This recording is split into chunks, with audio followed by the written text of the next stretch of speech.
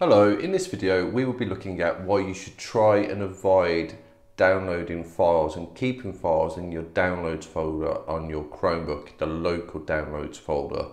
I'll go through why you shouldn't do it, and also I'll show you how you can change it so it's using Google Drive. And it's not just changing it so you can use Google Drive, that's pretty easy, but it's changing it so you can use Google Drive but make it much easier for you to get into the habit of using that. And there's a few ways you can do that to make it much easier, and I think if you follow these steps you will more than likely start using your Google Drive rather than your downloads folder. So the risk of saving into a downloads folder is that, well, there's a few. For example, your Chromebook could malfunction and you could lose all your files. That's quite unlikely because the Chromebook is pretty secure. The biggest risk is if you forget your Chromebook password. I've had this myself about maybe a year ago, and it is a big nightmare, and it's quite easy to do. Your Chromebook password is obviously your Google account password, and you may think it's not something you would forget, but when you consider that once you put in your Google password on your phone, for example, you would never need to put that password in again. And on a Chromebook, yes, every day you will put in that password. But then if you decide to use a PIN, because it's easy to use a PIN to log in every day, if you do that for say 6 months, when it comes to remembering your password, you may be in a situation where you've actually forgot your password. So why does this matter? You could say, well, it's easy to recover my Google account password if it's my account, so I could just go in and get it changed, and that is true, you can. However, if you forgot your password for your Chromebook, and then you went onto your Google account and reset your password, you might think that's all great, and you log back in and you put in the password, and it will accept the new password. The problem is it will also ask you for your old password. You might be thinking, well, why would it do that? And the reason it's doing that is because all of your files in your downloads folder that are stored locally are encrypted with your old password. So changing your password, even though you've changed it, that doesn't get past the encryption issue, because them files are encrypted with the old password. Changing the password doesn't change that fact. So what that means is if you do forget your password, and it's easy to do, it's easier than you think, because I would say I'm pretty good at remembering passwords, although it is a nightmare, all the types of passwords we've got to remember, but it is easily done, especially if you use a PIN for quite some time and then you've just forgot. It can be a nightmare, and it will mean that you've lost all of your files in your downloads folder. There's absolute no way you're going to get them back because they are encrypted with the old password. So that's the main reason why I would try and avoid saving files locally. Don't get me wrong, I do save files locally, but I've been looking for a while now how I can try and perhaps back up those files in my downloads folder, and there's no easy method, unfortunately. It's a manual process. Now, we all know with manual processes, with all good intentions, we'll say we'll do this every month, but it's very easy to forget. So that's why I think it's much easier to save files in your Google Drive, because if you do it that way, if you do forget your password, it doesn't matter, because the only thing what's encrypted with your old password is anything in your local storage. If you've got files in Google Drive, they're fine. They're being encrypted using your password, not a specific password at a specific time. So it's definitely the best approach. Now, I appreciate it's not necessarily easy to do. So I've found, which I think is a pretty good way of making you perhaps do it and continue to use it. So I'll show you that now. We need to go over to the computer and I'll show you how to do that.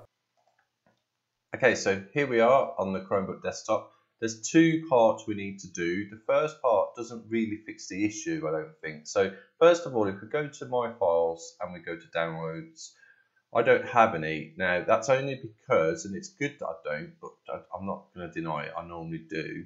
But it's because I had to reset my Chromebook when I wanted to take it out of developer mode. So I put all of my download, apart from this folder here, I put all of my download folder files in Google Drive, and I just called it that. But I'm going to rename that file to I don't want to just call it downloads, because then how would you differentiate that from your local downloads? I'm going to call it downloads drive. Let's call it that. Okay, so that's now there, and if we go into there, that is all of my downloaded files, what I would have had normally in my downloads folder. So the first thing we need to do is to get it so when you download files, they save in that folder. So go to there and settings and go to advanced, and you need to go to downloads. Now here I'm just going to leave this. It's at the moment it's my files downloads, so I'm going to change that, and I'm going to go to Google Drive, and I'm going to click on that downloads drive. Now this is a really important part. When you click on there, you'll be able to see up here it's got available offline. I'm going to leave that off. If I put that on, and I think by default it goes on, so you might have to check that when you do this. If I left that on, what it would do is any of the files in that downloads drive folder on Google Drive, it would sync onto my Chromebook. So essentially it's taking up your Chromebook space. Now, which way you want to do it is entirely up to you, because if you did save your files in your local downloads folder, it would take up your file space anyway. So by doing available offline, that's doing exactly the same thing, but it's still keeping all your files in Google Drive. It's up to you, but I'm going to keep that off, so just bear that in mind. So downloads drive, click on that. So now it will save to there. So if I close that,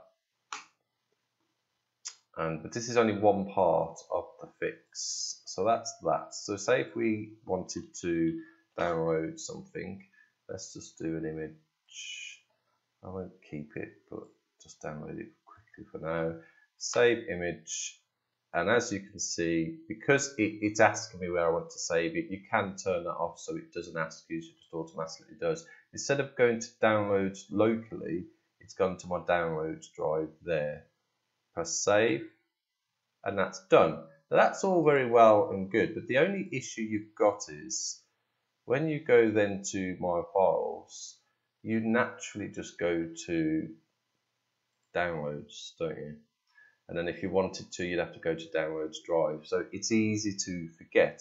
So the best thing to do is to go into your Google Drive, find the downloads folder there, downloads drive, right click on it, and then put pin folder. And then you'll see it put it up here. And that will make it so much easier, because then in the future, whenever you download files, because they're not going to be in your local downloads, you'd be like, oh right, it's in my Google Drive, and what did I call it? And it's just an extra step. So if you get used to the fact that in the future, it doesn't matter if you turn your Chromebook off or not, it will always be there, that your downloads, forget this here, your local one, just try and use this one.